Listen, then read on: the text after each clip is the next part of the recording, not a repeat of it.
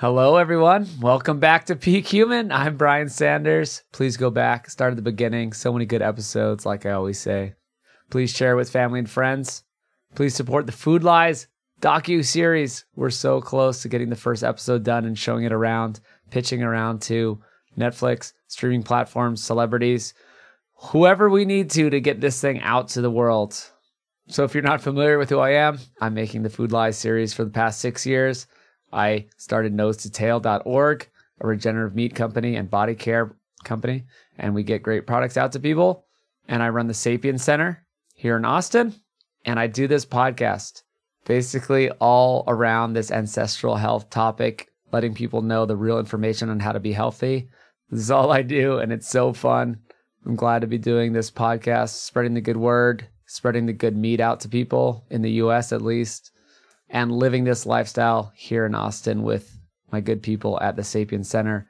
So today I'm talking to one of my pals here in Austin, Kyle Lasota. He is Kyle Got Camera on YouTube. He is a sleep guru. He is the man at getting sleep. He puts his money where his mouth is and has the best sleep scores in the game.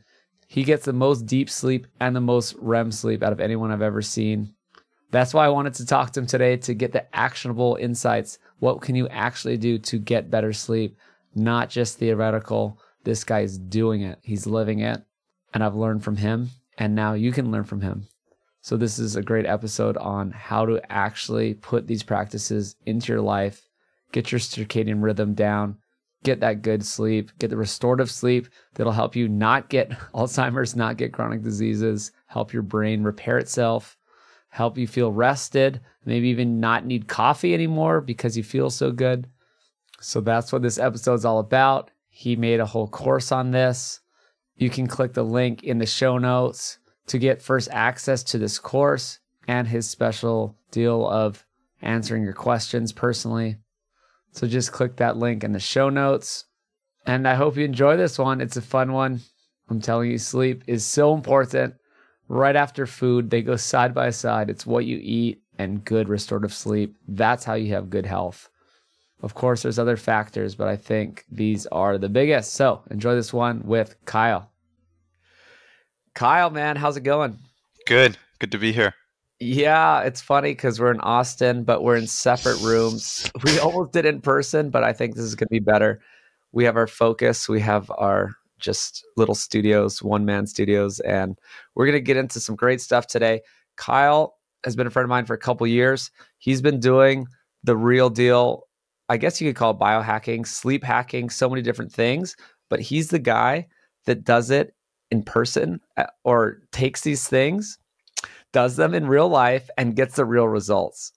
You know, there's a lot of people I have on the show that might be PhDs, and they're great, and they have great credentials, and they're all theoretical, right? And they're just sitting there in the classroom. Kyle's the one that actually does it. He's also kind of like me in that I'm trying to get all the best information and get it out to the world in a good format that's easy to understand and implement with food, right? My nutrition, Food Lies, all that, the podcast. So Kyle's doing that mainly around sleep. So Kyle, tell us more about yourself. Yeah. So I suppose it's always best to start with like why, why sleep and why did I even get into this? And it started off like in my early 20s. I started struggling with some health issues. I was having anxiety. I was having gut issues. I was having skin problems and panic attacks. And I didn't know why. So I started going to a bunch of different doctors and started to try to figure out what was going on. And it pains me to say it, but it took me 4.5 years to figure it out. And in that time period of 4.5 years, I was trying everything I could underneath the sun to figure out why I was feeling the way that I was feeling. What it came down to is that I was living in a house that had mold, and I had gotten a mold infection, and my immune system was really low, and I was just off the charts with an aspergillus mold infection. And thankfully, a very skilled health coach gave me the right tests. And once I figured that out, I cleared the mold infection. I felt like, wow, like this is a whole new life. But I spent about $150,000 in over the course of those couple of years trying to figure out that. And I tried a lot of stuff that didn't work, and I tried a lot of stuff that kind of made things better. And things kind of came to a crux when I was in this mastermind, a business mastermind with a bunch of other entrepreneurs. And the guy running the mastermind said to me, he said, Kyle, if you can't wake up and go to bed at the same time every day, how could you ever expect to do anything great in this world? And I was at the time I was trying all this crazy biohacking stuff to try to feel better. And when he said that to me, it hit me like a ton of bricks. I was like, wow, like that's so simple yet so true. I'm going to stop trying to do all this crazy stuff, and I'm just going to get really focused on the fundamentals. And the first one was sleep. That's the foundation by which everything else is built on. And I intuitively knew that. It made perfect logical sense to me. And so I bought an Oura Ring. And then once I got an Oura Ring, then I started to see the data. I started to see what was happening, because I was sleeping 8 to 9 hours a night, but I was waking up feeling exhausted. And I started to learn, as you do when you start going down this health journey. I started to consume lots of content. And that health coach that I was working with, he told me about the circadian rhythm. And I started to implement immediately what he was telling me, because I was feeling so bad. And I was very militant and religious with his instructions. And I just did whatever he said. And it started to get a lot better. And my scores on my Oura Ring and how I felt were increasing like significantly.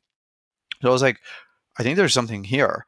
So I just kept doing it. I kept experimenting. I paid very close attention to what worked and what didn't work. And I used the Oura Ring data as a very tight feedback loop. So anytime I would do something, I would see results, and then I would make a note of that, or it would throw it off and I would make a note of that. And I would just collect this huge pool of data over time until I started to get perfect sleep. And what I mean by perfect sleep is I was averaging between 3 hours plus a night of deep sleep, 90 minutes to 2 hours of REM sleep. I was sleeping completely undisturbed, and my HRV was increasing, my heart rate variability, which is a measurement of stress and recovery. And I just realized that this was really exciting, and I started to share what was happening online, and just like excited about what I was experiencing, and people started to go crazy. And I was like, wow, I think there's something here beyond just my situation, but I think a lot of people are really struggling with this, because all of a sudden I had everyone and their mom asking me for help. Hey, how are you doing this? What do I need to do to change? And it just became this evolution of me just like starting to help people with sleep, and that's kind of what springboarded me in this direction, I suppose. I love it. Yeah, I think I was one of those people, and I saw your Instagram posts, and you're like, holy smokes, how do you get this good sleep, this quality sleep? I actually did my last podcast on that with Dr. Gorman, that helps widen your palate so you can breathe out of your nose better. Like, I've had a bad nose my whole life. I broke my nose a few times. I think I have deviated septum. I just could never breathe through my nose well. So I'm working on that, and it's going to take years to like really fix that problem. But I was always wanting to fix my sleep. And I've talked about before, I told you, I take my sleep so seriously. I get 8 hours of sleep about 360 nights per year.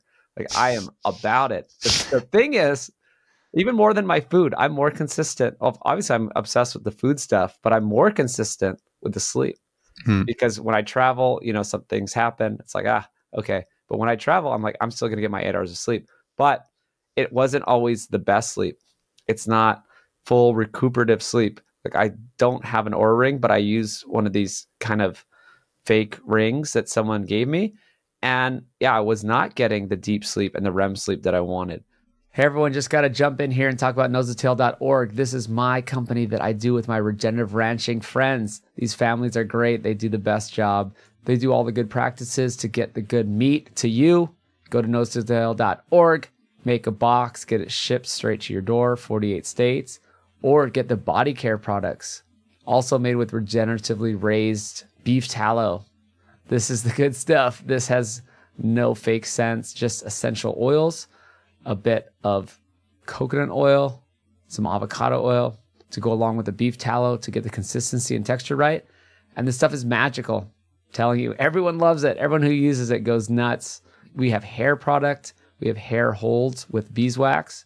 If you want to style your hair, we got leave-in conditioner. We got deodorant. We got soap. We got skin food. If you get a little too much sun, put that skin food on. Oh man, it'll take care of it. Turn it into a tan. I just put some on today because I was out in the sun a little too much. So get that skin food, get all the other body care stuff, and the biltong, get that dried meat with no additives, no sugar, no curing agents. All at nosetotail.org. Thanks for supporting us. We're a small business just doing the best we can, getting out the good products without all the funny stuff in it. So thanks, everyone. So just to reiterate again, Kyle is one of the most advanced sleep experts that is living it and doing it, the living proof of it. I see people who are quote sleep experts, they're not getting as good sleep as him. That's why I wanted to have you on and share these insights with people. By the end of this show, I'm sure people will get tons of useful information and they'll be able to use it in their daily lives. But this is like the proof is in the pudding. You get the good sleep. This is like my controversial post of I had the obese nutritionist. And I said, would you take advice from this woman? And there was 1,000 comments saying, no. At some point, you could have all the theoretical knowledge in the world, but you need to do it. So Kyle's doing it. So how do you start people off? Where do we start here? Yeah, I think the best place to start is usually not the place that people think. The best place to start is the moment that you wake up, right? So your sleep is really dictated mostly by what you do in the previous day. And so if you start the day the wrong way, that could set you up for a bad night's sleep. But if you start the day the right way, then that could set you up for a great night's sleep. So the first pillar that is really the 80-20. If everyone just focused on this, it would change everything for them. And it's exactly what changed everything for me, which is to focus on the circadian rhythm and mastering the fundamentals that influence the circadian rhythm so that you can have a healthy night's sleep. And circadian rhythm is just this thing inside of our body. It's like controls your sleep and wake cycle. So when you go to bed, when you wake up, and it's really dictated and managed by a handful of chemicals, but the majority of it, the most of it is being influenced by cortisol and melatonin. And there's these three pillars that I focus on when it comes to circadian rhythm that make the biggest difference. When there's that quote, it's like small hinges swing big doors. This is the small hinge. And those first three pillars are light exposure, movement, and your feed fast window and or meal timing. So when I mean starting your day the right way, I mean getting up and going outside within the first hour of waking up and going for a 20 to 30-minute walk. Why is this so important? When you go for that 20-minute morning walk and you expose your body to some sunlight, that's going to activate the healthy release of cortisol, and it's going to modulate the healthy release of melatonin in the evening that night. The other thing that's going to happen is it's going to downregulate a part of your brain called the amygdala. The amygdala is responsible for making you feel stressed, fearful, and anxious, right? So as you see images pass by your eyes, there's this mechanism, I guess, in your brain called optic flow. And optic flow happens when that thing in the distance comes closer and then passes. For whatever reason, that downregulates that part of your brain that makes you scared and fearful. And so you're going to be way less stressed throughout the day and into the evening. And everyone knows if you're stressed and if you're dealing with anxiety, then it's going to be hard to fall asleep. So those two reasons right there. The third reason why this morning walk is so important is because it's going to bring your blood sugar down. Okay. And it's going to actually set your blood sugar for the rest of the day. And your blood sugar is closely tied to the quality of your sleep. And we're going to talk about that a little bit later. That's three. The fourth thing is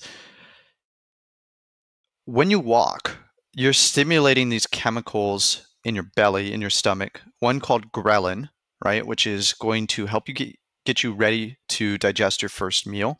And then it's also going to increase bile production by 200%.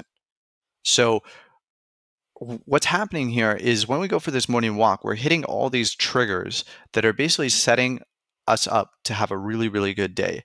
And because gut health and sleep, there's a bi-directional relationship as well as with blood sugar, then you're kind of like you're doing the heavy lifting with this first little activity.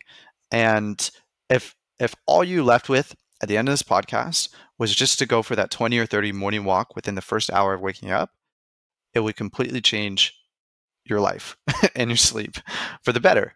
And it can be that simple.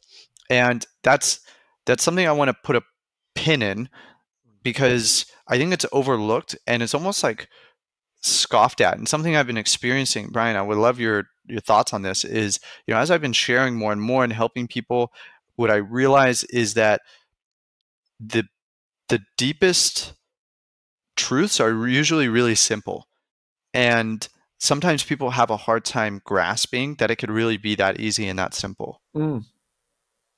Yeah, I think that's like a weird cognitive dissonance type thing with humans, where we don't believe that, or maybe I think it's because so many things have been marketed to us over our lifetimes. It's like the infomercial, hey, just do this and it's just $24.99, or just do this one thing. That's been pounded in, and 99% of the time it's bogus. And so when someone does come with a simple trick, no one believes it. It's a boy who cried wolf. And that's it. Actually, that's completely it. So I get it. And two, why this works and why it's so simple is back to my whole foundation of beliefs is on ancestral health, and that what did our ancestors do? And we can't know exactly, but likely they got up. Well, they kind of had these normal sleep cycles. They probably went to sleep at the same time and woke up at the same time, because it's just, well, it got dark. They hung out for 3 hours and they went to sleep, and they woke up when it got light. And then they, well, let's go like get some food, or let's go visit our friends, or let's go do something. Let's walk. Let's be in nature. Let's be in the sun, and then let's eat something. It's not like they just woke up and grabbed a Pop-Tart. Yeah. Yeah. So I just want to like, yeah, just put a spotlight on that, because it's so powerful. Like, I just shared all those different benefits that happen by nature of going through this 20, 30-minute walk. And it's not to be underestimated, and so I just want to let that land for people before I move on. And the second pillar that influences the circadian rhythm that I focus on and talk about is going to be your movement. Okay, so we're actually hitting that second pillar with that morning walk as well, right? So that's a trigger. It's called a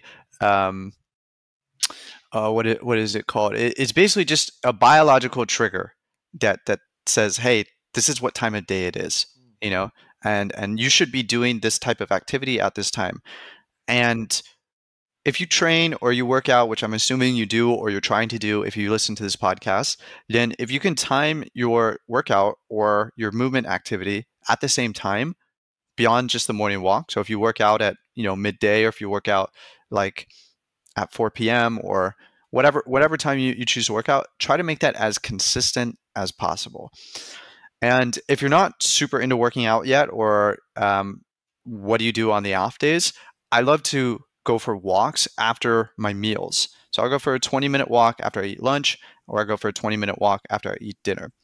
You're hitting kind of like a double whammy here, because when you go for that walk after your meal, it's also going to bring down your blood sugar, and it's going to help you absorb the nutrients from your food. So it'll help you digest that food better. And so you actually get more nutrition from the food that you're eating, hopefully the sapient food that Brian endorses. And so you're hitting, again, more than one lever with just these simple activities of going for these walks after your meals, which ties in perfectly to the third pillar, which is meal timing or feed fast window. So if you're going to fast, just make sure you have your first meal at the same time, and then you have your next meal at the same time.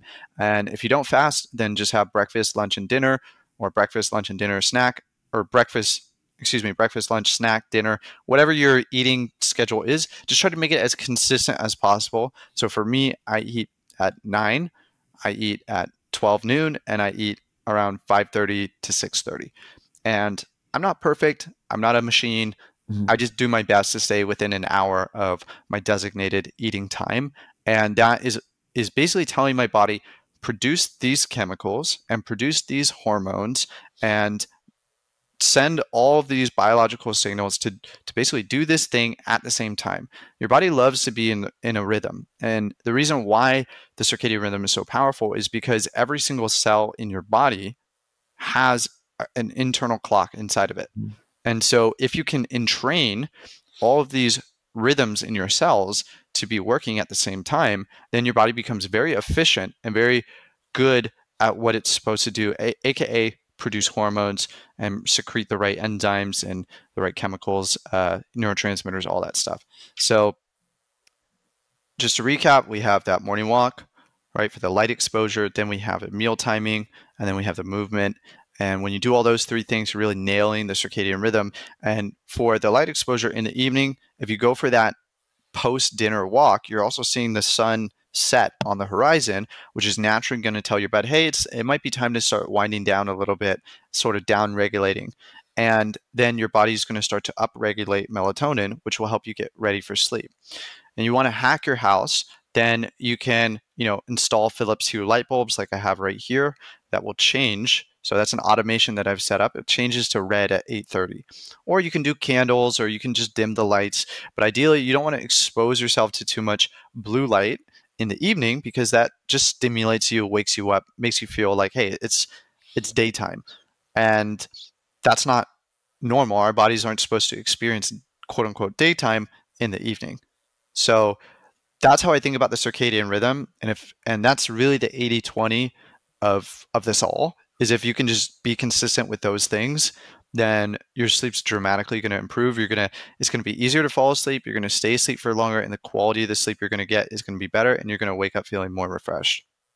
It's great. No, I love the 80-20 part, because that's what people need to know the most. It's like, okay, I want to get started. Well, give me the 80-20, and that's it. And yes, then, for the rest of the podcast, we can get into the last 20%, and there's tons of hacks and tips and tricks and all that. But I've even tested with myself about the circadian rhythm, how huge it is. It is unbelievable. Like, if you're taking example of alcohol, everyone knows that alcohol is not good for you, right? But if you choose to drink alcohol, this is just like a test that I've done. I can have, say, 2 drinks at like 5, do it like happy hour, I'm like connecting with some people, have a couple drinks. Then I just get on with my day. I eat and I go to sleep at a normal time. I wake up, I can feel perfect. If you did a different thing, and it could be the same amount, usually it's not the same amount, if you're staying up late, but say you had 2 drinks at 1 a.m. and then you went to sleep at 2 a.m., you're going to feel terrible. It's unbelievable how different it is and how bad it is. And it's just something that I've noticed is, even without drinking per se, if I go to sleep at 2 a.m., it's like my 3 days are ruined. Ruined. And sometimes I do. Having fun. I'm meeting new people, socializing. Sometimes it could be worth it. Maybe some people, you could talk about that. Like, is it worth it? Because some people change their whole lifestyle, and then they always go home early, and maybe that's better for them. But how do you even This is something I've had to work through myself a lot. And I've gone through different seasons, and I like to think of life as being seasonal.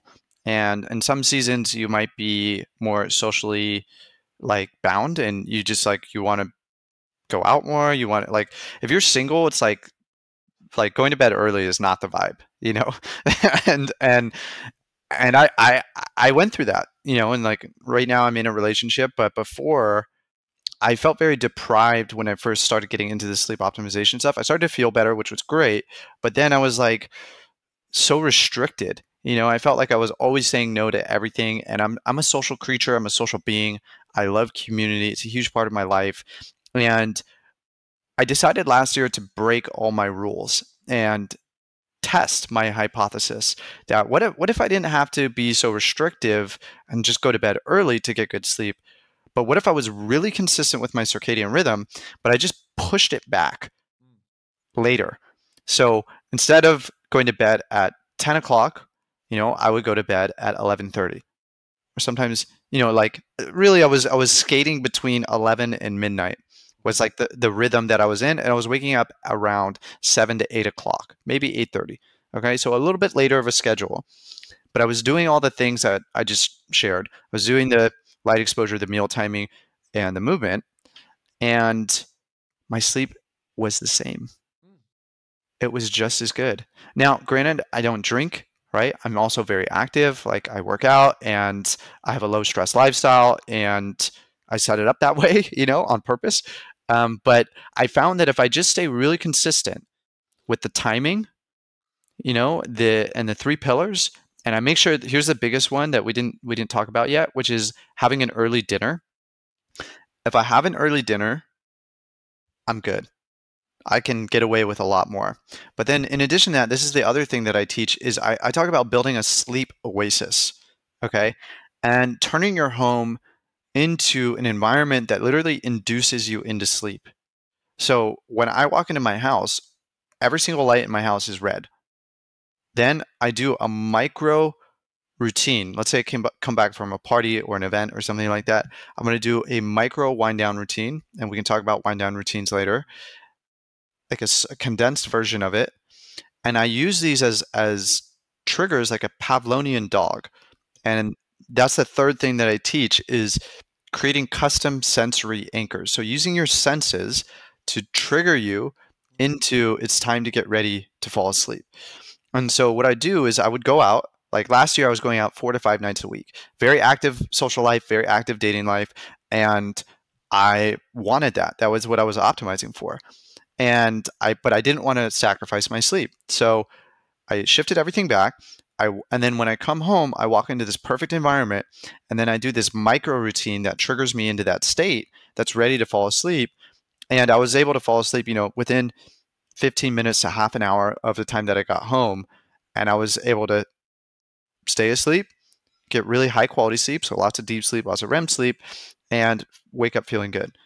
And that blew me away. And that's part of what I'm teaching now is learning all these things, right? And using them as frameworks and almost like training wheels. And then I want to teach you to break all the rules so that you can build sleep resilience, because that's my definition of health is resilience. So if you have to do everything perfect just to have a good night's rest, then that's not very resilient.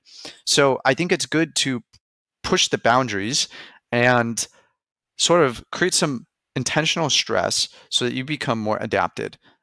And it also depends what season of life you're in. If you're in a focus season, if you're trying to grow something, if you're, a business owner, or high performer, you're an athlete, then that stuff might not be as important. You might want to be fully optimized and really dialed in, really routined and ritualed. And there's nothing wrong with that either. It's just like what's important to you. And I want to give people the skill sets to be able to make that choice of I can either do this way or I can do the other way. And in different seasons of life, I can adapt.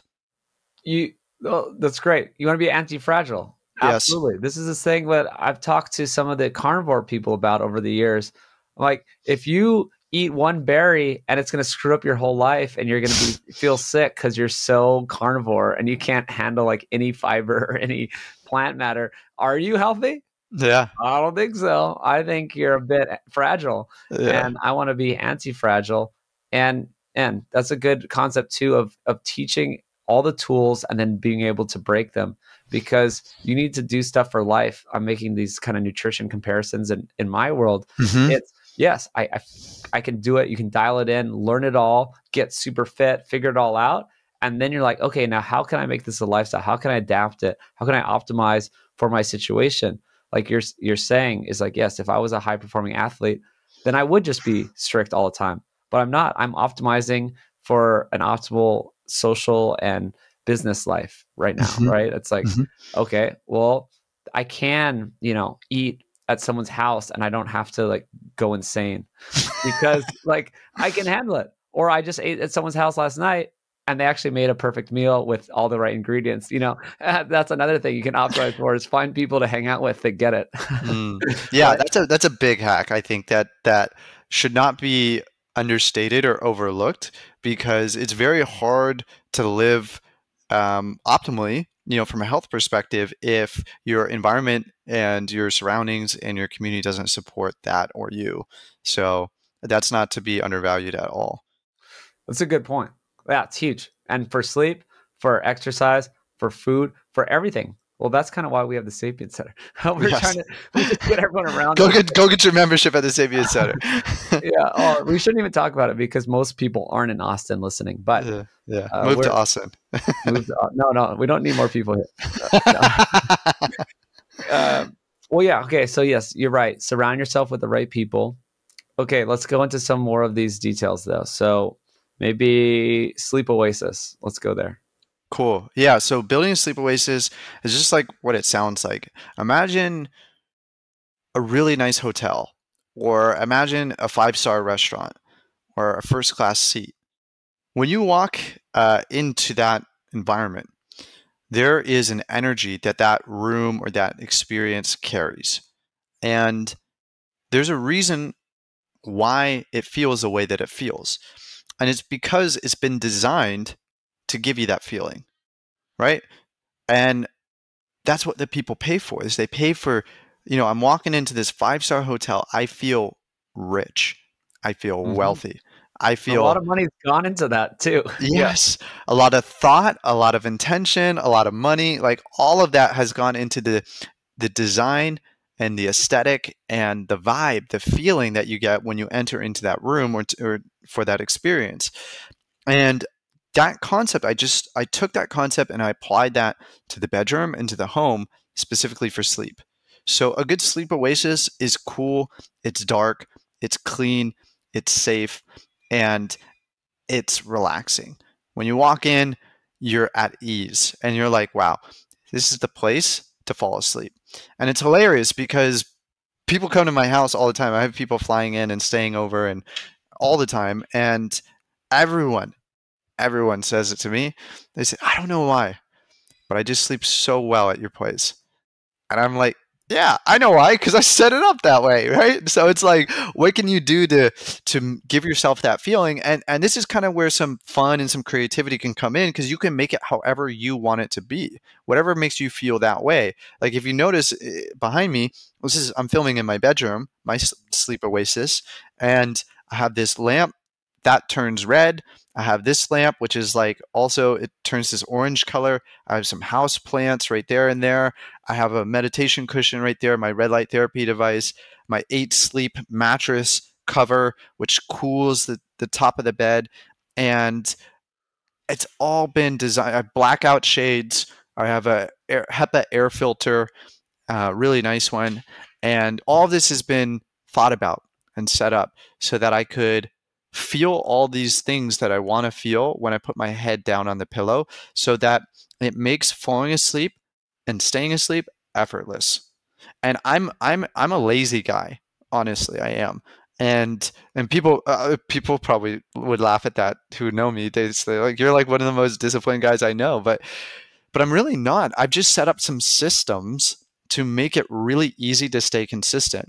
Because I learned a long time ago that when it comes to sleep, going to bed and waking up at the same time is probably like overarching the most important thing. And it's like that guy said, that whose mastermind I was in. And so I just thought about like, wow, that's sometimes can be very challenging to be consistent. So how can I make it as easy as possible to be consistent? So I don't have to worry about choice. I don't have to make decisions when my willpower is lowest. I've just created an environment and a system that takes care of me. Mm. This is something I talked about last night at this dinner I was at, about you don't want to be able to use willpower. Apparently, there's a whole book about there is no willpower. I forget what it's called. If you have to use willpower, it's not going to work. This is my big problem with standard diet advice, is they're telling people to just cut calories, and like that's never going to work. You're just relying on willpower and white knuckling it through like bad low calorie salads and stuff. That's not going to work. Of course it's not going to work. Your willpower is going to run out, and that's why all the diets fail and everyone's, sick. Yep. So if you find a way, that's why I'm like, okay, let's find a way where you don't have to use willpower and you're going to be successful. And my way of eating requires no willpower anymore. I have no desire to go get a burrito anymore. I used to. I mean, I don't know how Yeah. many couple years ago it's like, I just played beach volleyball. Like I can get a burrito like once in a while. I Yep. actually don't. It's 0% on my radar anymore. Yeah. Not Yeah. there. I set up the same thing for my nutrition as well. So I live in an entrepreneur house with a couple of my buddies, and we hired a chef, and the chef just prepares like basically organic, grass-fed, paleo meals, and he makes meals 3 times a week, 4 meals at a time. So basically, each person has Monday through Saturday covered for lunch and dinner. And Sunday we're on our own, and breakfast you're on your own. So no matter what, 6 days a week, I'm eating super clean, and I have highly nutritious food that's like very fresh, and I don't have to think about my diet. I might have to adjust the calories and the macros a little bit if I want to gain weight or put on muscle or lose weight or whatever. But a lot of the decision making fatigue is gone. So, but I've left in some room for some potential variability, aka breakfast and Sunday, so that I don't feel like I'm just in a system, right? Just doing the same thing over and over again. And then he cooks varieties of food, so that has made it effortless for, number one, my diet to be really dialed in, but then also for me to hit my meal timing, because I always have a meal that's ready and made, for the most part. So that's been a big hack for me too. That's cool. Yeah, I'm pretty consistent with my meals too. And that's why I plan this podcast at a certain time so I could be done and eat at a certain time. I respect that. We'll go back to your discipline part, where your discipline doesn't require discipline, and with sleep specifically. Yeah. So I think a lot of, a greater meta conversation when it comes to anything like this, could be nutrition or sleep or anything health related, comes back to the identity. And that is the Archimedes lever, that if you pull, then it makes everything else easier. And what I mean by identity is we behave in accordance with who we believe we are. And if you want to make real long-term behavioral change and change who you are, then you have to change who you are. So how do you do that? Well, you start with what you believe, right? And really taking some time to evaluate, what is your relationship to sleep? What are your beliefs about sleep? How do you think sleep works? And how do you relate to sleep? Most people, they don't have a great relationship with sleep, from what I've seen. And my relationship with sleep is incredible. And I'm going to say that again so you can really hear it. My relationship with sleep is incredible. That's a belief that I have.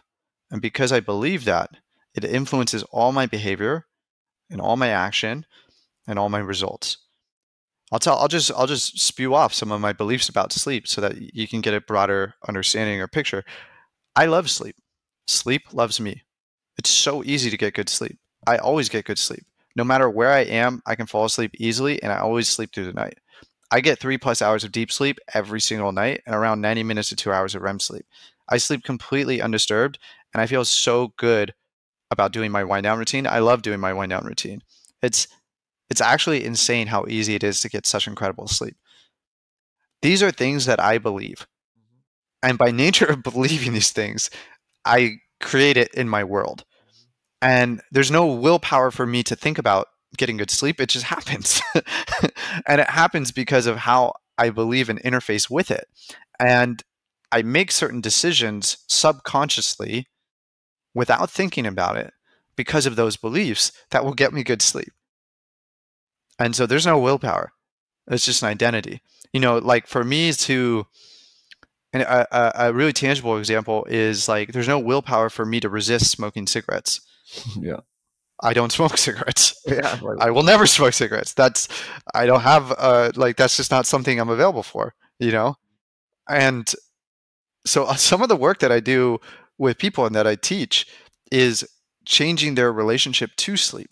Because when you change what you believe and what your identity is, then the behavior change and the actions and the necessary things to do are automatic. You don't have to think about it. They just happen. It's beautiful. I've come to realize this. You can have all the information in the world about what to eat, but you need to change your beliefs before it's actually going to work. And some people can fake it and they just force it, and maybe they do a diet for a month and then they like go on some trip and then they're done.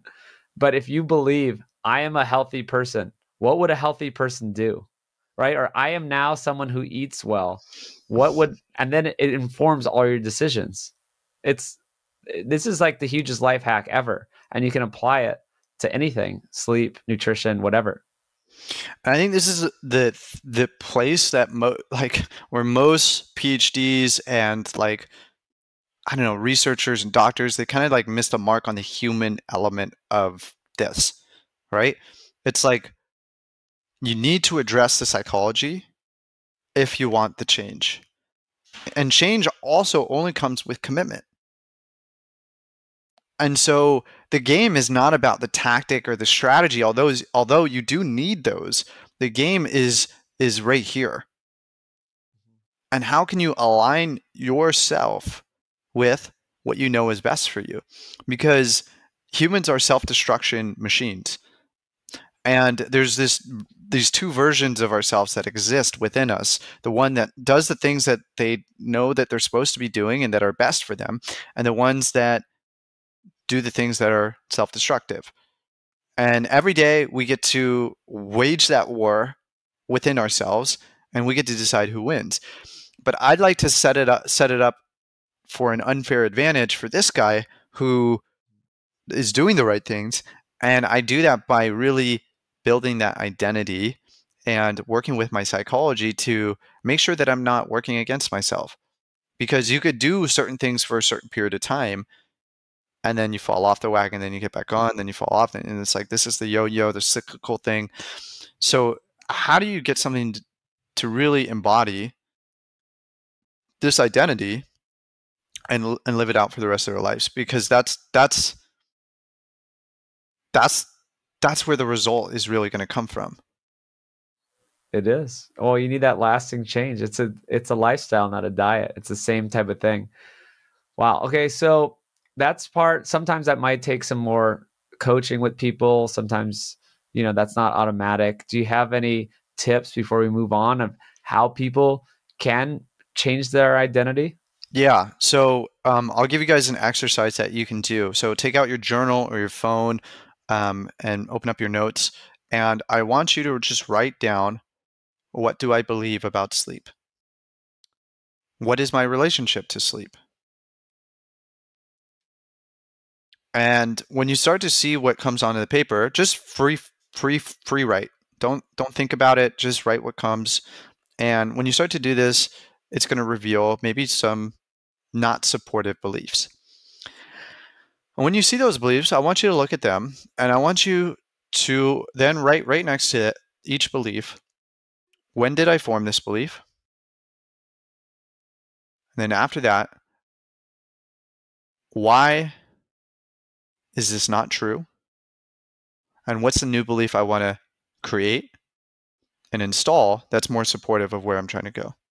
And then write down the new belief. Once you have that list of new beliefs, I want you to open up GarageBand or voice notes on your phone and record yourself saying these new beliefs. Then you're going to listen to that recording every day for the next 21 days. See, the subconscious can only be influenced through two things: heightened emotion or repetition. So we form beliefs in our life when there's an experience that anchors in that belief, either good or bad. Could be high, could be really low. Or something happens and boom, we decide this is the way that the world is.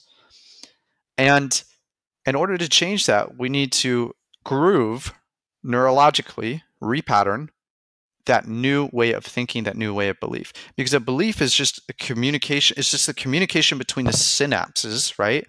Of that neurological connection is just like, it's like firing and wiring, firing and wiring.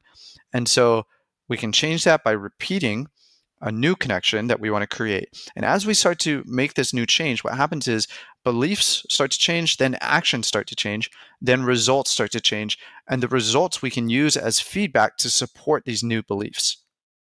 So we start at the beliefs, but then the actions start to happen. And as the actions start to happen, then we start to get the results, and that feedback makes that concrete for us. So at first, it's like, hey, I'm telling myself, hey, I love sleep. It's so easy to fall asleep, even when it's not. But by nature of telling yourself that, you will start to change your behavior. And it doesn't have to be hard. You just have to do that one little thing and you can start to change it. But rarely do we take the time to do the introspection, the reflection, figure out what is the belief that's really driving my life and my behavior. And when we uncover that, then we can choose a new one. And if you have some really, let's call them, if you have some really like heavy sort of beliefs or some really, call them sticky, smushy beliefs around sleep, then maybe it takes a little bit longer. Maybe it takes 6 weeks. Maybe it takes 12 weeks. But over time, your beliefs will start to change. And by nature of that, your behavior will start to change. And by nature of that, your sleep will start to change. Good tip. I like the actionable nature. Hopefully people just press pause and do that. And 21 days, is that sort of a lower barrier to like habit change? Yeah. So it's something that I got from hypnotherapy. So that is the timeline in which people who study in hypnotherapy say that it actually takes time to change the belief. Yeah. Cool. So you talked about your daily routine in the morning, but what was your daily routine at night, or what do you call the wind down routine? Yeah. So I have a very simple wind down routine. Simple is sustainable. Repeat after me. Simple is sustainable. Yeah. A lot of people, they try to do a million different habits and things, and ultimately they end up hurting their self-esteem because they don't follow through on this crazy routine. So I wanted to create something for people that was really easy. So what I do is I walk in, or the lights turn red at 8:30. Then, I start to shut down, put the phone away, do that kind of stuff. It's a really big deal, and we can circle back to the phone in a little bit. We'll talk about that. And I do a cool shower. And the reason why I do a cool shower is because when you take a hot shower or a hot bath, it brings up your blood sugar. And your blood sugar is dramatically going to impact your sleep. Okay. So if you wake up between the hours of 3 and 5 consistently, and it's like, boom, up, I'm awake and I can't go back to sleep, that's blood sugar dysregulation because your blood sugar is dropping. Cortisol is then dumped to regulate that blood sugar. And that's why when you're awake, you're like wide awake. If you're also tired but wired, where you can't like turn off the monkey mind, that also could be related to blood sugar.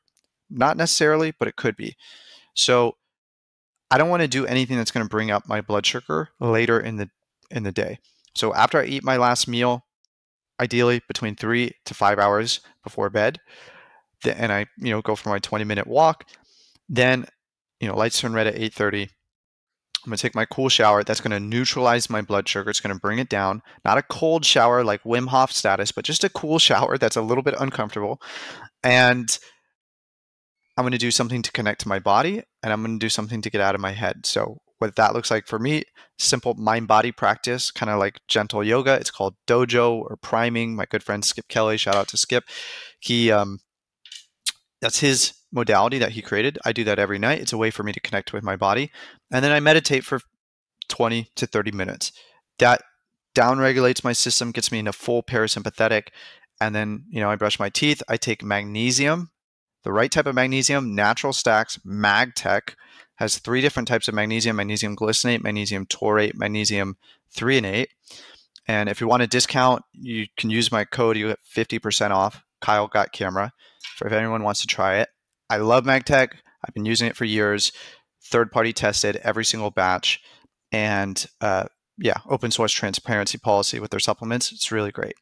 I take that magnesium, then I get in my bed. I turn on a 15-minute audiobook story, and I do some nose breathing as I pass out. And if my girlfriend's around, then I'll hang with her, just spend time with her, and that's my evening routine. It takes about an hour. So if I do go out, my 20-minute morning routine, if I do go out, my 20-minute evening routine is just a condensed version of what I just explained. So I'll come home right into my perfect sleep oasis. Everything's all red.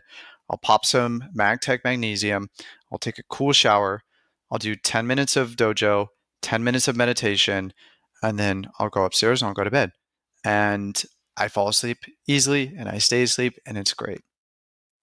That's great.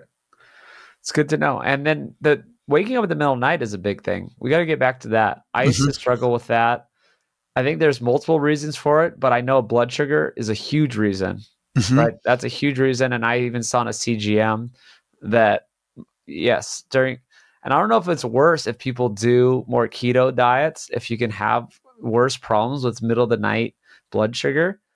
I think that was happening to me. Yeah. And I started eating more whole food carbs for the past couple of years, which I talk about, and I've gotten much better sleep. So yeah, go into that a Yeah. bit. Yeah. There's a couple things to think about when you're waking up in the middle of the night. There's like a decision making tree that I'm thinking about. And I'm actually going to be putting this inside of my training, which is like the first thing I start with is stress. Okay. So if you're waking up, evaluate, your stress levels. Second thing is blood sugar. So how much do your people know about like blood sugar? How deep can I go into that? Oh, I'd say advanced. Okay, so basically, if your blood sugar is on a bit of a roller coaster throughout the day, then the chances of you waking up in the middle of the night or having sleep disturbances is way higher. And if you eat late and you don't go for that walk and you have a high carbohydrate meal, or you have insulin resistance and you don't tolerate carbohydrates very well, then that's really going to impact your sleep a lot because of the blood sugar. And so that's why the early dinner is such a big deal, and the evening walk is really powerful, is because it helps to modulate and regulate that blood sugar. But then also something that you can use as a tool is something that I learned recently, which is eating your veggies, then your protein, then your carbs, which will blunt the blood sugar spike by potentially up to 70%. Or you can take some apple cider vinegar with your food, which will also help with the blood sugar. There's a lot of little hacks that you can do to regulate that, but it's kind of this like situation that's tough, because when your blood sugar is dysregulated, it's hard to sleep, and when you're not getting ideal sleep, then your blood sugar is more Uh-huh. dysregulated. Yeah. So it's kind of this like this downward spiral that you need to like stop it and get back into upward momentum, because when you're sleeping better, then you can tolerate more carbohydrates and you can have more stable blood sugar. So how do you break this cycle if you're really stuck? Well, something that you can do, this is not a long-term solution, but something that you can do that might help if you're really going through a stressful period and your blood sugar is dysregulated, or something's happening health-wise that you're getting a handle on, is you can do a protein snack 20 minutes before bed, 20 to 30 minutes before bed. You can just do like not a lot, but just like a couple bites of protein, just protein. That'll stabilize your blood sugar and you should be able to sleep through the night. And then hopefully you can get into an upward spiral with that now that you're sleeping through the night. One of the reasons why it's so important to move your meals earlier in the evening, if you can, is because of something called the glymphatic system, which is like the lymphatic system in your brain. So the glymphatic system is like removes toxins. So that's what's happening in your brain as well through the glymphatic system. And so when you shift that dinner earlier, then your brain has time to clear out all the waste in your mind. And this is one of the variables that was making me feel so tired, even though I was sleeping 8 to 9 hours. I was eating too close to bed. The further I moved uh, my dinner time away from my bedtime, the more refreshed and awake and alert I felt when I woke up.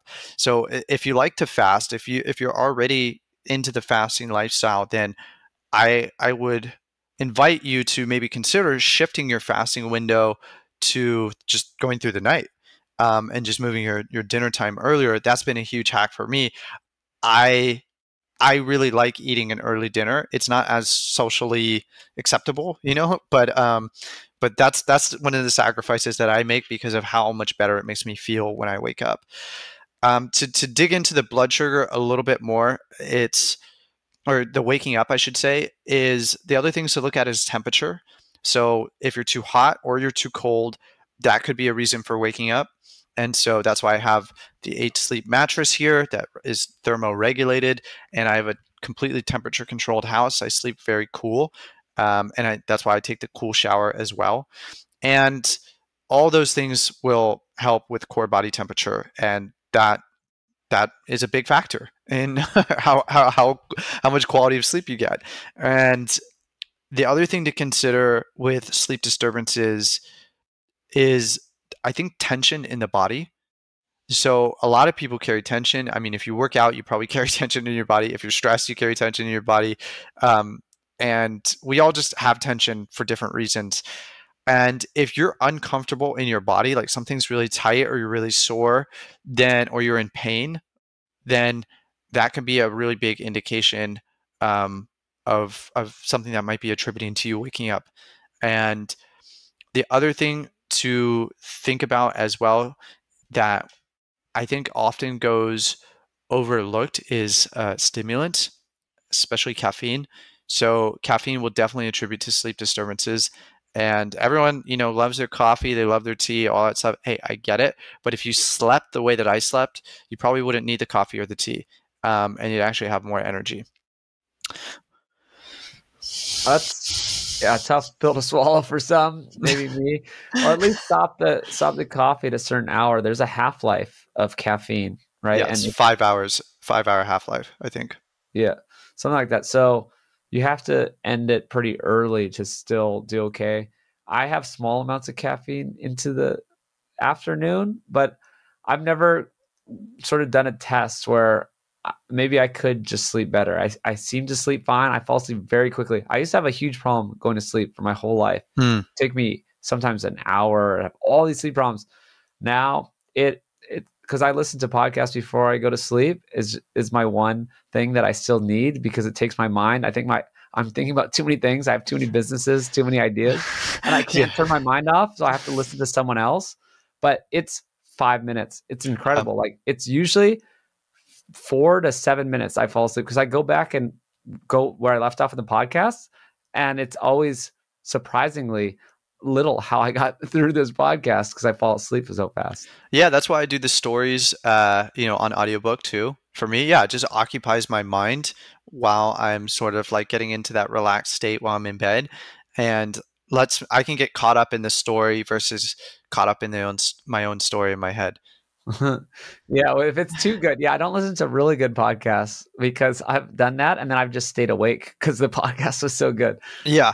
Oh, I want to talk about this actually. So this has been the biggest discovery that I made in the last year, and it's all about this thing, right? The phone. And what I learned about the phone and about neurotransmitters that really impact sleep a lot is the relationship between dopamine and serotonin. So dopamine is this neurotransmitter, neuromodulator, however you want to say it, that is the activated feeling, let's make it happen, let's go do it, it's this chasing sort of stimulated. It's not bad, it's just a sympathetic. If you're talking about the nervous system, we have this sympathetic, which is fight or flight, and you have the parasympathetic, rest and digest. So it's a sympathetic sort of feeling, which is a little stress. Okay, a good stress, but it can be overstressed. And when dopamine goes up, serotonin comes down. And so there's this inverse relationship between dopamine and serotonin. And serotonin is the neurotransmitter, neuromodulator that makes you feel relaxed, makes you feel at ease, makes you feel at peace, content, and like all is well in the world. And it's come to my attention that everyone, or most everyone, not everyone, but a lot of people are very overstimulated with dopamine. And you only have so much dopamine or serotonin in any given day. It replenishes in the night. And when you're really high dopamine driven and you're spending it on cheap dopamine, aka the phone, it puts you into this reactive stress state, which will then mess with your blood sugar a little bit. And also, most of the serotonin in your body is in your gut. And so when serotonin goes down, then motility also is affected. And so this can impact your gut health. And we all know that gut health is there's huge ramifications for your health and basically everything, your happiness, all of it. And if you feel overstimulated, if you feel like it's hard to wind down, if you feel like you're never really fully rested or you don't have the energy you want, it could be potentially because you're spending all your dopamine and you're driving the baseline dopamine down. And you're not getting enough serotonin. You're not experiencing that feeling of contentment and at ease and peace that you get when you're in a high serotonin state. And the reason why I noticed this is because I had a one-on-one client who came to me. He's like, "Hey, Kyle, I haven't slept well in 7 years. I've been to multiple sleep studies. They diagnosed me sleep apnea, blah, blah, blah, blah, blah. And I've tried everything underneath the sun." We got on our first call, and I do this thing called a lifestyle audit. And I look at just like, how do they spend their time? And one of those things that I look at is, how are they spending time on their phone? And this guy was spending 12 hours a day on his phone. So his screen time was 12 hours and on all these different apps. And I said, we're not going to change anything until we get the screen time down. So I want you to delete all these apps. I want you to bring your screen time down by at least half. So I want you to go from 12 hours to 6 hours minimum. That was the first thing we did. So all we did was just bring his screen time down, delete these apps. And the first night he slept completely through the night. Huh. And he says, I don't remember the last time I slept this well.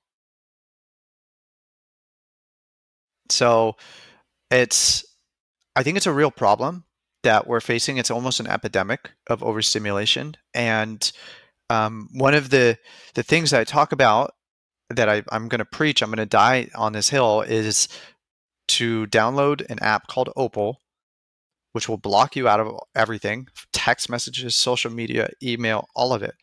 And you can put schedules in where you're allowed to go in and you're allowed not to go in, and you can't break it. You can't go in if you don't want to. And just watch how much opens up in your life and how much easier it is to fall asleep and how much deeper sleep you get when you're not overstimulating yourself.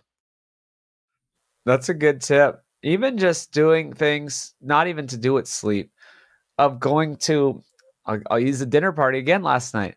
Not one person opened their phone during this dinner party. It wasn't like we decided to do it. We were having such a fun time, such good discussion, all this stuff. And just people are mindful and they get it, you know? Yeah. No one opened their phone. Huge difference. You walk around town, you can go to look at a restaurant and there's like 5 people on their phone. Yeah. It's wild. Yeah. So it's things like this that I think have really helped me get people better results and really like create a massive change in my own life and results for me, of just going beyond what the biology is telling us and looking more at the human element of what actually is impacting the person and how can we augment different things in our life, whether it's our environment or whether it's where we're spending our time, aka the phone, or our beliefs that are also going to impact, what we're doing and how we're feeling and the results that we're getting. Well, yeah. And to go just to hit this a little more, this is probably not new information to people, but just how much better experience in life you have with if you're not looking at your phone. This night was incredible because we were just connecting. We were in deep conversation. People don't understand. I mean, maybe this will help people just reiterate it in their head because it's not new information. You're not going to have a good experience if you're just on your phone, but it's just needs to be repeated. It's like there's a whole different ball game. Every time you look at your phone, you're just disconnected. You just jump out of the conversation. You jump out of the experience. And beyond sleep, it's just going to help your human experience. I mean, I have a problem using my phone during the day, but I do. It's not like I'm trying to have a social interaction. I am getting stuff done on my phone, right? But what I've learned more recently is how to have that time that I'm not going to look at my phone. And it's like you force yourself. Like, yes, there's this awkward moment where I could look at my phone and then I'll feel less awkward or it'll fill the time, or just don't do it. It's like, if I can't do it, now I'm going to be like, I have to go talk to someone, say you're in a social event. If you force yourself to, if it's not an option, then you can't use it as a crutch to just look at your phone and look like you're busy. You have to go talk to someone, and then you can meet someone.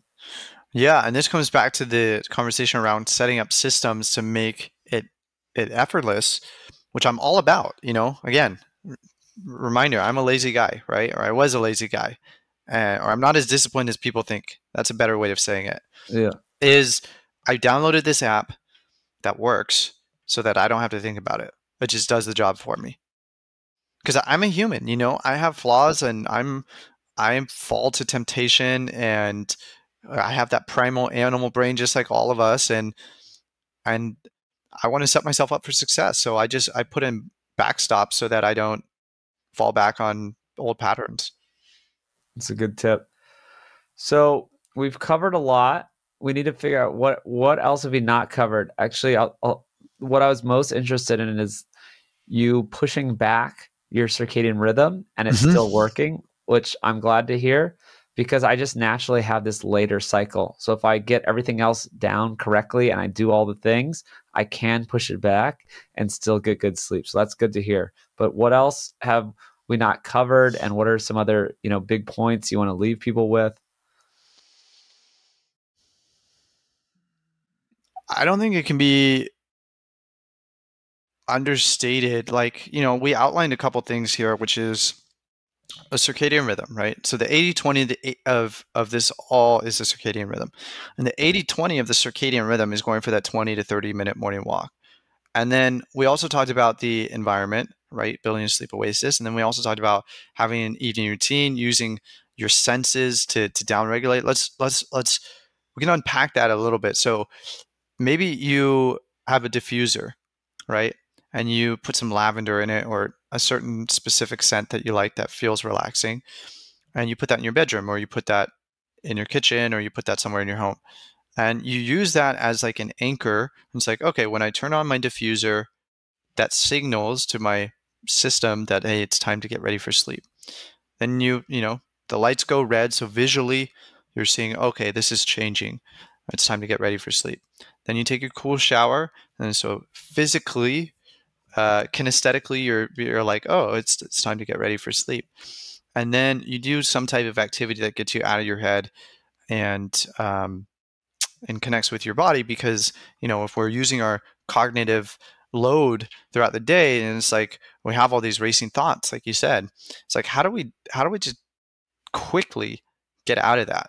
And some people feel differently about, like, I just do what works for me, but there might be other things that could work for other people. I know people really like NSDR, non-sleep deep rest. That could be hypnosis or yoga nidra or something like that. Just some simple practice. Doesn't have to take long. It could be 5 minutes, where it's just like you're reconnecting with yourself. I also like to plan my day the night before. I'll admit that this is not something I'm super consistent with anymore. I used to be religious with it. I would love to be more consistent with it. But what I found is, just by simply planning out my day the night before, I take all that noise that's in my head and I get it onto paper. Mm-hmm. And I just map out, hey, what am I focused on tomorrow? What are the things I need to get done? And I just write that out and I put that in the schedule. And just by nature of doing that, my mind is so much more clear and so much more relaxed. And I think maybe what a part of my message that has slowly been emerging over the years of like figuring this stuff out is that it really can't be as simple as you want it to be. And I want to let people know that that's a reality, because you're talking to a guy who's spent a fortune on his own personal health, thinking that it was going to be complex and thinking that there was all these different things that that are just impossible to maintain to get the result. And the conclusion that I'm coming to is that it really doesn't matter if you just do some simple things, because more important than all the tactics and the strategies and all this stuff is that you're happy and fulfilled.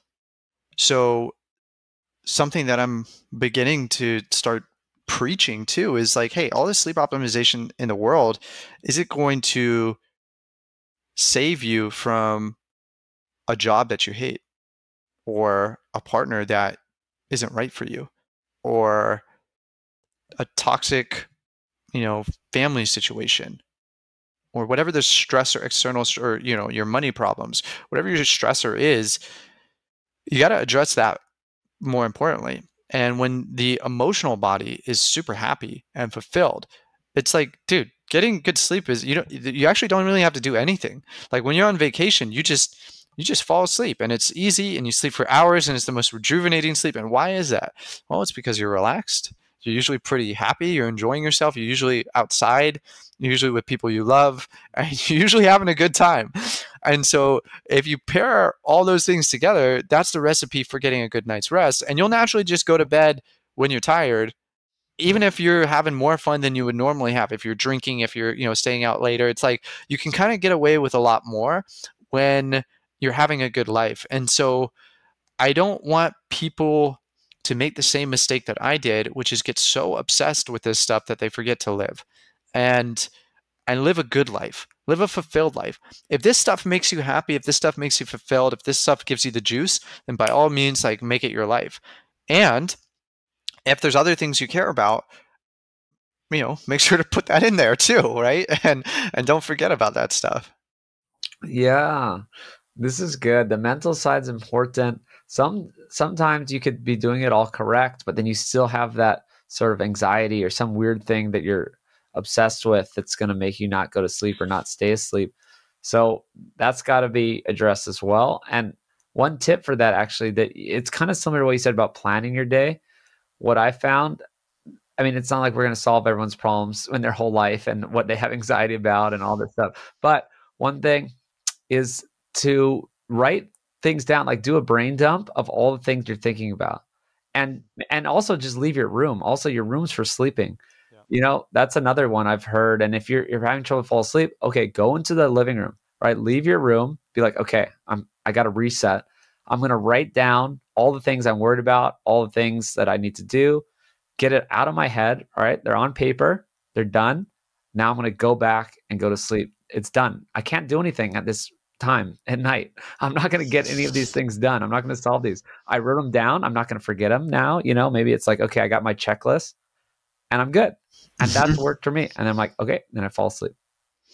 Yeah. And I think we know all these, we know not all of them, but we know some people who they're so focused on being healthy that they're almost making themselves sick with trying to be healthy.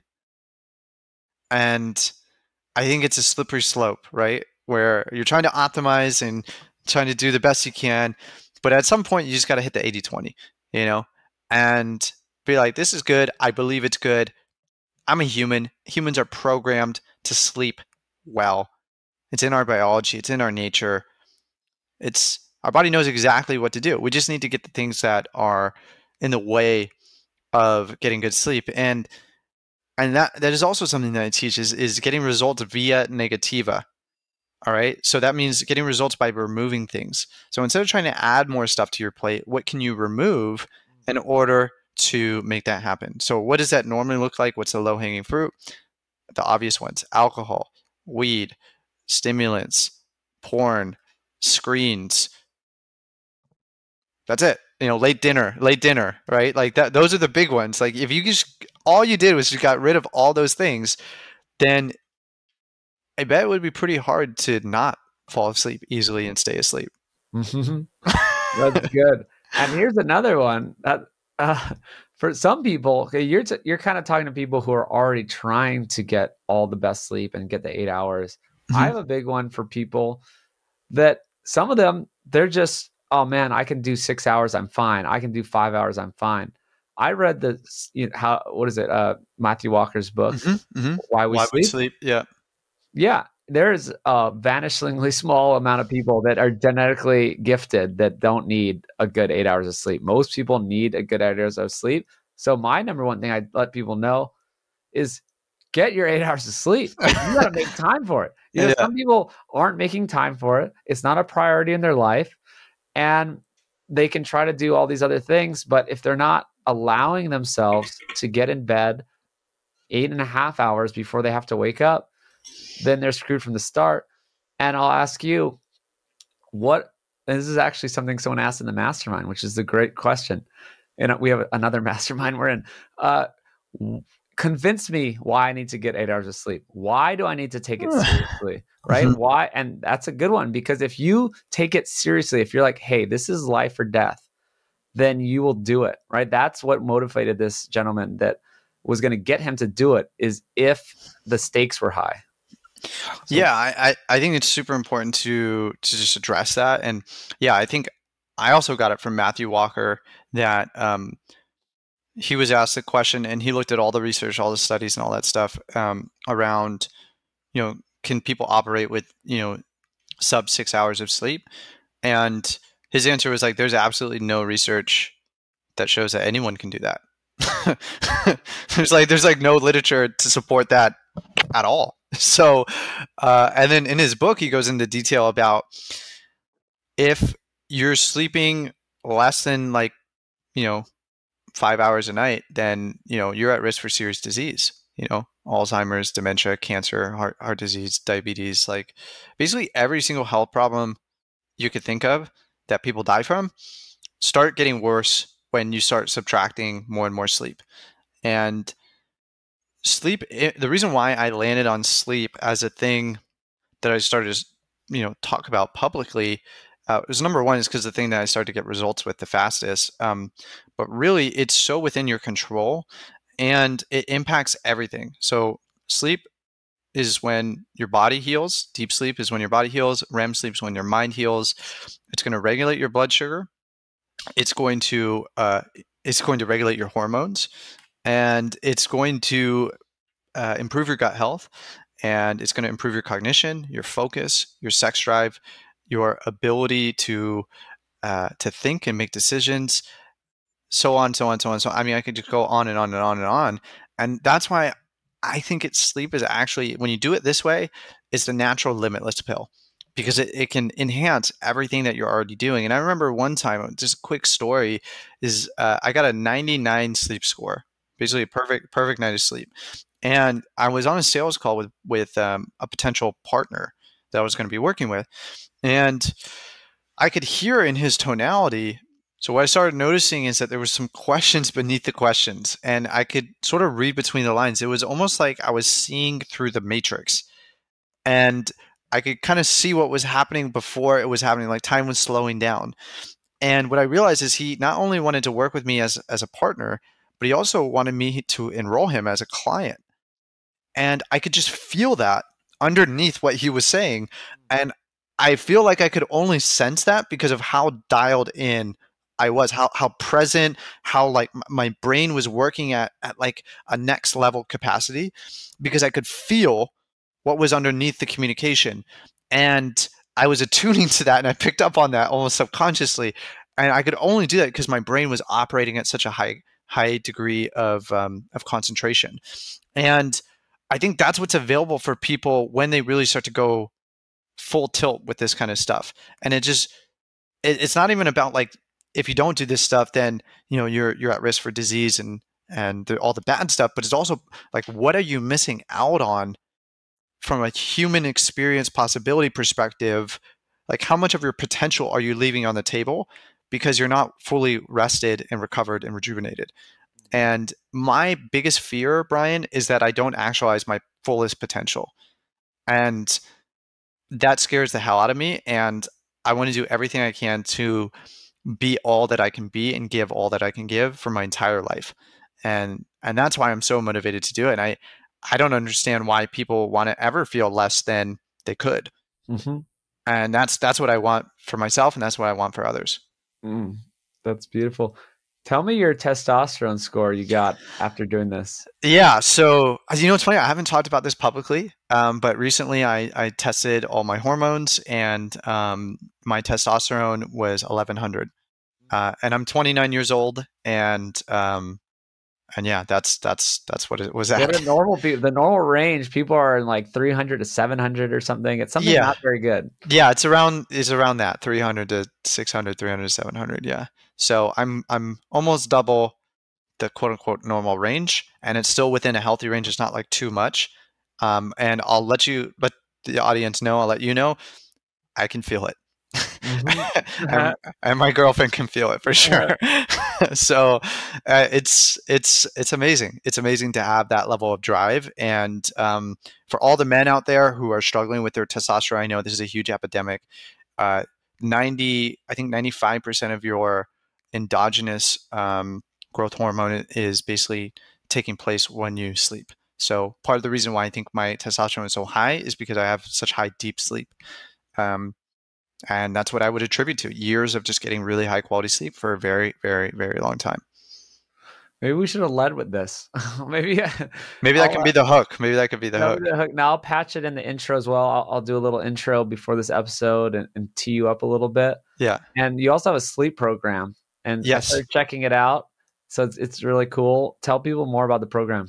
Yeah. So it's called the Sleep Advantage, and it's specifically designed for entrepreneurs and high performers who want to optimize their sleep to increase their performance, their energy, their focus, and grow their business ultimately. Because these types of people, their livelihood, everything that they do, it's all about the most protecting the most important asset.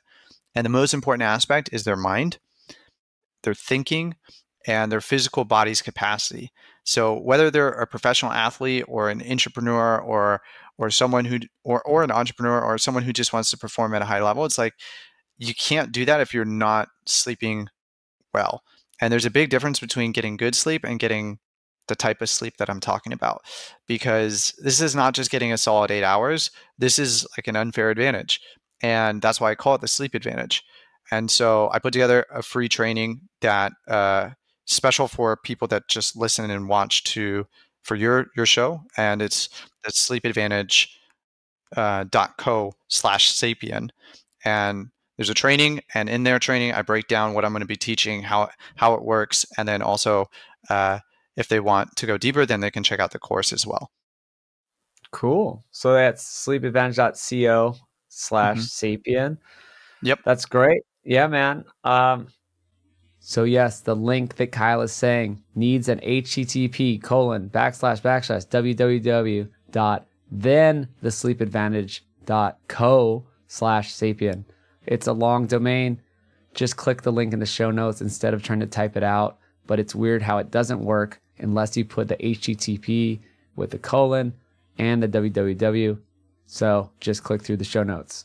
I think it's great. I've seen some of the videos, and you just break it down. It's like everything you need and nothing more. That's what I saw from it, because it's like, yeah, you could give them some like 20-hour thing and you got to do all this and that, and then no one's going to watch it. But if you just give them what they need, then they're going to do it. It's actionable. You have all the experience. You've done it. You have the results. The proof is in the pudding. So that's great. And Yeah, what just else we got? one note on that is like it's like I spent so much money, $150,000 more time, energy, years just figuring this stuff out.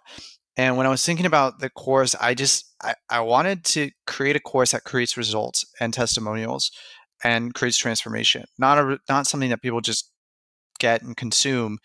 And I had to think about what is actually going to remove as much friction as possible. So I aggregated and I amalgamated basically all that stuff that I learned into the simplest, easiest, most digestible, like actionable steps so that I can like walk someone through the process of how to transform their sleep and start performing at the highest level almost immediately if they wanted to execute. And it's been really powerful for me to put that out there because, some of the people who sent back some testimonials, it's like I had this woman who she was an insomniac and it was taking her 5 to 6 hours a night to fall asleep, which is insane to even say out loud. And now she falls asleep in 18 minutes. And then I had another guy who was a coffee addict and he was drinking 5 to 6 cups a day and was not like sleeping 3 to 4 hours a night. And now he doesn't drink coffee at all except for once a week just because he enjoys it. And he sleeps completely through the night. He sleeps like a baby. And they're coming from all different walks of life. And so it's just honestly it's really fulfilling to see all these people take what all this pain and suffering that I went through and this realizations and this content that I've created through that pain, and to see them make the changes and to get the results so quickly, it's yeah, it's kind of like I haven't sat with it that much, but when I think about it, when I say it to you, it's kind of like it moves me a little bit to realize that it's actually working and working really well. And the reason why this is also so close to home is because my brother, he had insomnia, or he has insomnia, and he's had it his entire adult life. And I never really put it together. It was like, wow, you have a sleep course and your brother had insomnia. It was like the subconscious thing of me just trying to like help my brother. And it's been really cool to see all these other people transform and get results. And, when I was talking with you, Brian, about like, you know, introducing these ideas to your people, it's like, how could I enhance the experience of what I've learned even more? And I really thought about it. I was like, well, if people could just get their questions answered after they go through the course material, if there's anything else that they're struggling with, then I want to give them that access to me directly through this like private concierge. So it's like if you go through the course material, then you can, and you're still having issues, then you can reach out. And I set up this system where I'll get the email, I'll see what the question is with your sleep data. You got to send in your sleep data with your question, and then I'll record a video answering that question. And then I'm going to put that into a new section inside of the course. And then I'm going to build out this catalog of people answering people's questions. So eventually I have every single question that anyone could ask about sleep answered, and answered in a really thoughtful way and intentional way. And if I don't know the answer, then I'll find a researcher or I'll look into the literature. But I'm pretty convinced that we can solve almost any sleep issue if someone's willing to do the work. That's really cool. And it's great because the new people, like especially just, I don't know, sapient, well, it's peak human listeners, but sapien's a code I use, or just sort of word I use a lot. So if you use the sapien link or whatever, I don't know if there's a promo code or what, but you put in the sapien, you'll be one of the first people, and you get to use or get your questions answered personally. Yes, exactly. So yeah, anyone who uses that link, the sleepadvantage.co/sapien, you guys are going to be some of the first people to get access to that. So that means you'll get direct access to me, and I'll actually answer your questions. And that's an amazing and beautiful thing. And that normally would cost a lot of money, a lot of money. Yeah. So yeah, it's really valuable. Good stuff. Well, I'm excited to try some new things. I've been trying to dial in my sleep. I've been focusing on it, but now I want to do more things to dial it in, stuff I've learned from you, because I want the real deep sleep, the real REM sleep. And that can be measured. And I'm going to bust out that old ring I have and see how I can improve. So thanks for coming on the show. Thanks for being a friend here in Austin, and living the life and like proving these things out with all your basically experiments on yourself. And check out your YouTube too. Kyle Got Camera on YouTube. Yeah, I got some great videos on YouTube just exploring different topics in the health space. YouTube.com/Kyle Got Camera. All right, man. Well, good stuff. I'll see you around soon, I'm sure. And take care, man. All right. Thanks for having me. Later, buddy.